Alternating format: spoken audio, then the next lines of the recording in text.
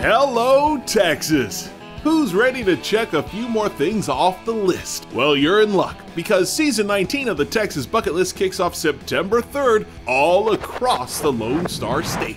Rounders round! Rounders round! We're gonna set sail for the whole state as we'll meet some incredibly interesting Texans while exploring this amazing place we call home. There's no wiggle room here. We're only showcasing places that every Texan needs to experience. From curious collections to crazy get-togethers to the Terlingua Chili Cook-Off. Yes, we finally got to check that off the list.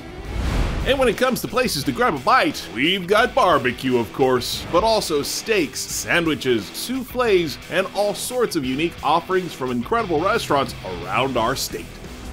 So join us on television affiliates across Texas, including KXAS NBC5 in Dallas, KPRC Channel 2 in Houston, WOAI in San Antonio, and KXAN in Austin. For a full list of our affiliates, visit thetexasbucketlist.com or follow us on Facebook, Instagram, and Twitter.